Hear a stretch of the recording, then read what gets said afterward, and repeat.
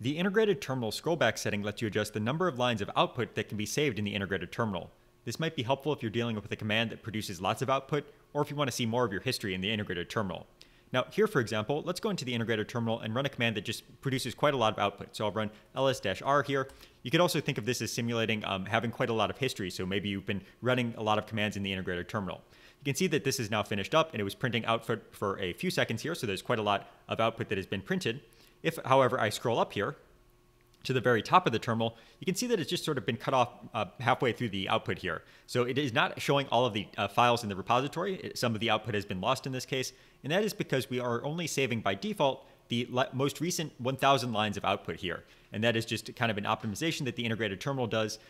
But you might, in some cases, actually want more of this output to be saved so you can see all of the output from a command, or again, so you can access more of your history. And that's where the integrated terminal scrollback setting comes into play.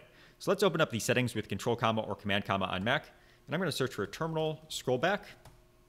And again, you can see that the default value of this is it is going to have 1,000 lines that it keeps around. Now, if we wanted to increase this, we could just go and set this to whatever number we want. So I could add a few zeros here. And let's go do the same thing again. So again, I will run ls-r in the integrated terminal. You can see it's printing out the same output here. And just give it a few seconds to complete. So now that command is completed. But now if I go into the integrated terminal and I go scroll to the top here, you can see that I can actually see the original command that was saved off here. So I have the entire command execution that has now been saved into the integrated terminal. Now keep in mind that if you increase the scrollback, the integrated terminal will need to allocate additional memory. So you might not want to set this value to something super large like I did here for demonstration purposes, but you can probably safely set this to something like 10,000 or a number like that, whatever you find works best for your workflow. So that's a quick look at the terminal integrated scrollback setting for VS Code.